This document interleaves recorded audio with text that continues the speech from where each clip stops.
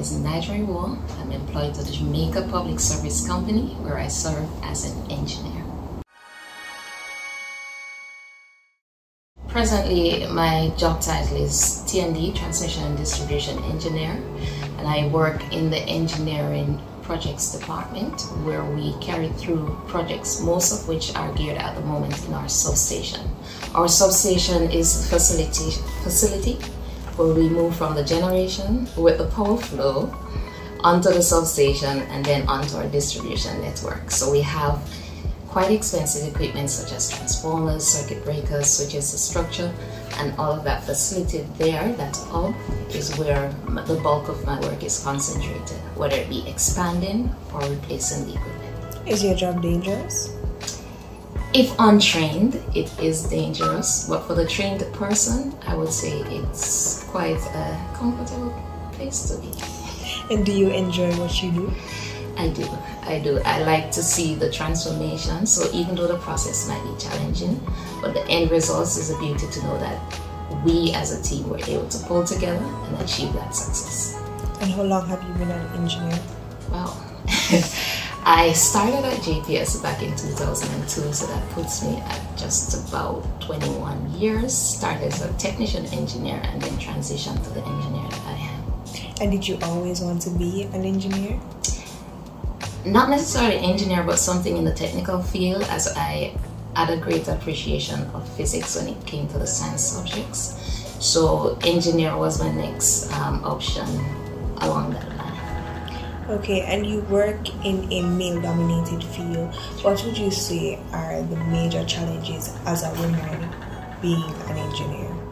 From what I've heard in the past, I would say the challenges aren't so great at the moment, because the men have embraced us. There are quite a number of female engineers. When I started back in 2002, the number was very small, but have increased with time, and we are treated quite well among our male colleagues here at JPS, and I would like to believe that that extends to other companies.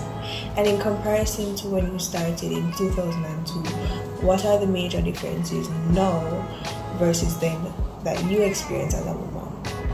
Well, in terms of my personal development, I would have just finished studying at a diploma level, so I was more theory oriented. So along the line, I've gotten experience, and so that has helped me to develop professionally. In terms of the workload, we have some level of greater advance in our technology. So where we would have moved from an aged oil circuit breaker, which would require more frequent maintenance, or we have changed the devices such as our SF6 circuit breaker, which require less maintenance. So I am witnessing the evolution of technology here at JPS.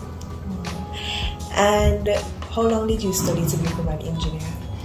I studied for 3 years with the diploma, and then I went back and did a accelerated degree for about 18 months. By then I would have been an engineer with my degree, but I went on to pursue master's studies for about, well, it was an extended period, doing it part-time, but I've also achieved that mastery, all of which was done at the University of Technology of Jamaica. And what would you say is the most difficult aspect of your job? The most difficult aspect can be obtaining resources for me on a personal basis. So having planned to carry out a task, the resource might have other competing activities that they would have to pursue. Also, in terms of resource, the equipment for a truck breaking down when you have an outage going on and you're not able to carry it through as planned, those can be challenging, but we always find a way to make something work. You mentioned resources. What exactly are these resources? Resources in terms of personnel. So if I need to change a transformer, it will require a team with specializing from our protection that deals with relays, etc. There will also be personnel required from the substation, who are the technicians to actually do the hands-on, to pull the old and have the new one assembled. And we employ contractors as well to provide services that will contribute to a successful replacement. So if these human resources, both internally and contracted, are otherwise engaged or not available, then that will be a big challenge to have our activities accomplished within schedule and within budget. Do you have any advice to any music girl out there who one day wants to become an engineer? Okay, I would encourage you to appreciate the science, and if you do that, then you'll be able to pursue the studies required. Having achieved the studies, go out and get your experience. Don't be discouraged, even though it may be a male-dominated field, because presently that is also changing. And so with time and with a passion, you can do it, you can excel. There are other females you can pull from to receive a sense of encouragement and guidance as you join the female women in engineering.